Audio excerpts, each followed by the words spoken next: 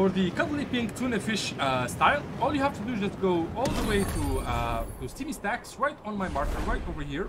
So just go there and you're gonna need to find 3 cuddly pink bottles, and they're super next to each other. They're all gonna be next to this like main Steamy stacks.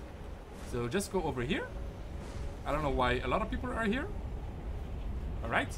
So the first bottle is gonna be right here, right underneath me on these stairs. There it is. That's bottle number 1. Bottle number 2 is gonna be right here on this bridge.